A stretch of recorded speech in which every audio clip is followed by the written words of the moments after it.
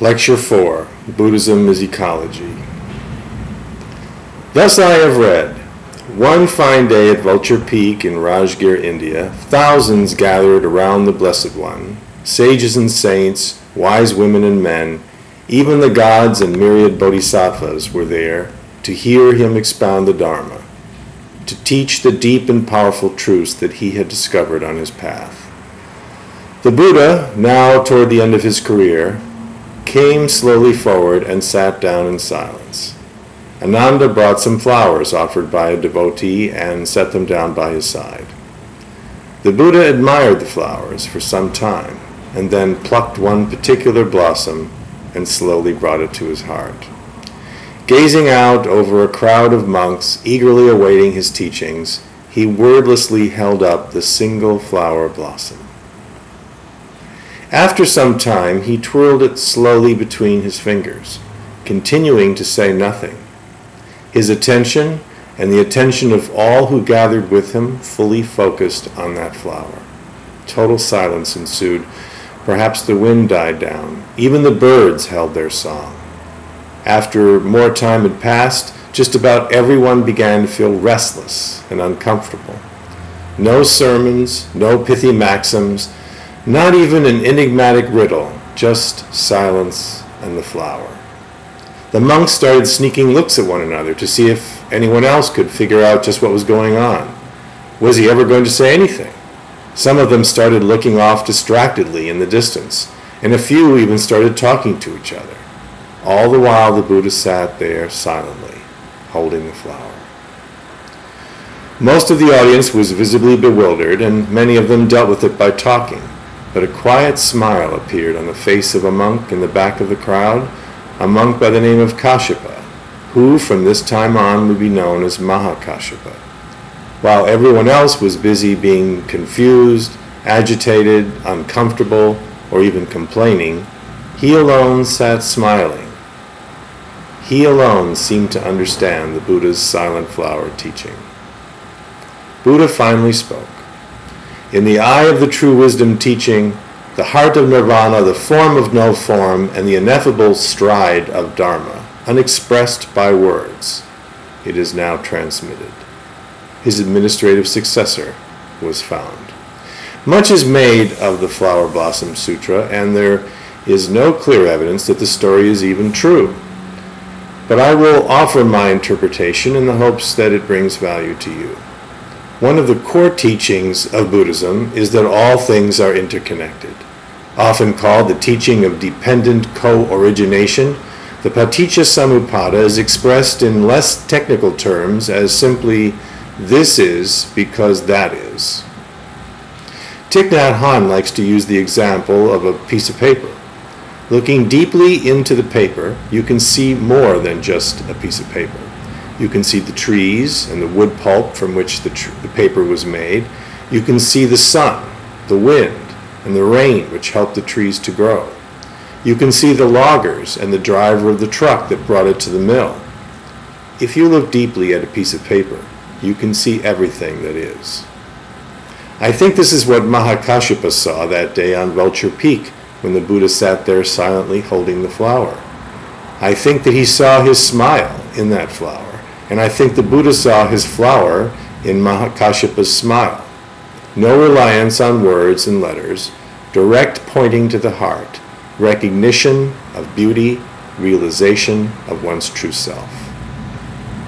Others, of course, saw the flower in the Buddha's hand, but what made Mahakashyapa stand out is that he did not see a preconceived notion of a flower, nor did he see memory of flowers past.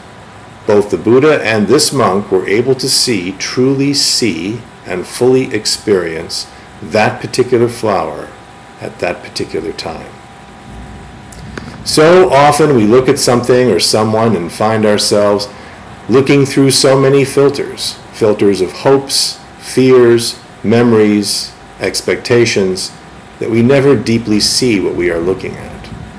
Mahakashyapa truly saw that flower. And in that flower, he saw the world. All beings, human, animal, mineral, etc., exist in relation to that flower.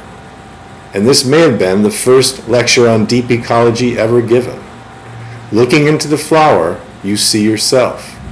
As Zen Master Dogen may have said, if you yourself cannot develop the power which illuminates the true reality of the flower, who else is going to be able to convince you that you and the flower are one and the same? The goal of Buddhist ecology is much more than an unpolluted environment. It entails a life of simplicity, conservation, and self-restraint. Meditation and the practice of unremitting attentiveness and awareness enables us, actually forces us, to face every moment without the cloak of judgments and preferences. Having mastered this discipline, one is able to confront the most fundamental pollution of all, the pollution of the mind. Zen Master CIIS said, "Because I am, heaven overhangs and earth is upheld. Because I am, the sun and the moon go around. The 4 seasons come into succession. All things are born because I am, that is, because of mind." Living in harmony with the earth does not happen overnight. It takes years of training and deep spiritual understanding for a person's actions to be instinctively universal rather than habitually self-centered.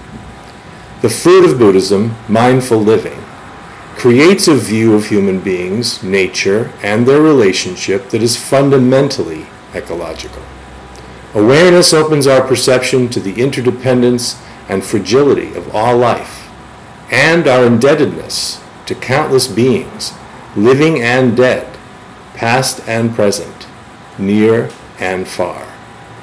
If we have any real identity in Buddhism at all, it is the ecology itself. A massive, interdependent, self-causing, dynamic energy event against a backdrop of ceaseless change.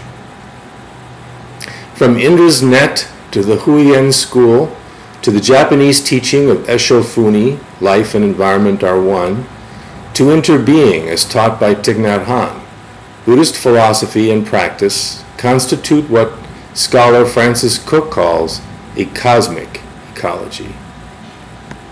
If at a deep level we accept that all phenomena are in essence with our own body, we will treat everything, animate and inanimate, with reverence. Since we are not separate entities, what happens to the universe happens to us as well. Buddhist ecology, therefore, encompasses not just this planet, but the whole cosmos. What affects the ocean affects the wave. Just so, what affects the universe affects each of us, since we and the universe are not independently separate. In a person of wisdom, compassionate concern for the world will instinctively arise. I believe the Buddha's flower was an expression of this universal compassion. The flower symbolized the realization that Buddhism is ecology. Thank you.